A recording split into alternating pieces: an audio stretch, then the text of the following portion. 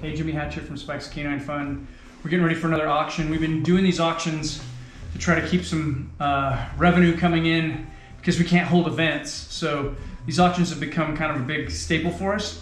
So this week we're gonna give away a Mystery Ranch backpack, which is really cool. And there's some symbology behind it.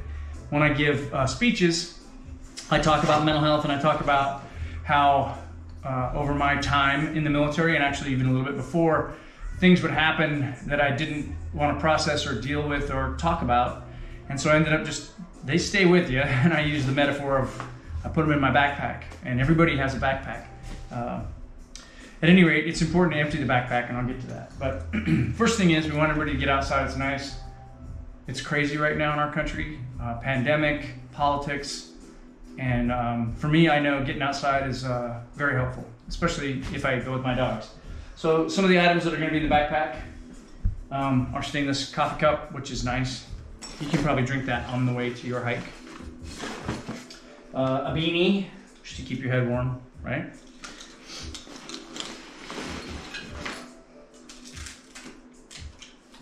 The poo bag holder, which has a great little carabiner, and you can hook it onto wherever you want. So you can take your pooch with you and be responsible.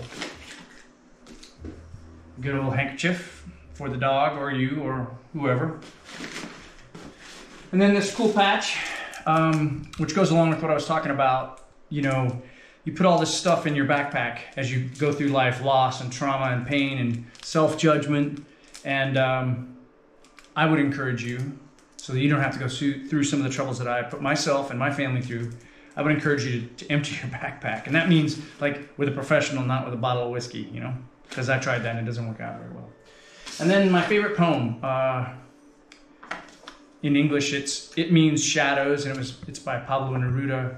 And I wrote this on the door of Spike's kennel after he was killed in 2006. It means a lot to me. I'm not gonna read the poem. It's gonna go in here, you can read it, and hopefully you take something from it as well. We need your help. One of the dogs we helped out west got shot up last night. He survived, but the stuff that we're doing has meaning. We're very invested in it. Hope you check this out. Throw us some shares on social media so we can get this thing, the price up and make some money and help some more dogs. Thank you.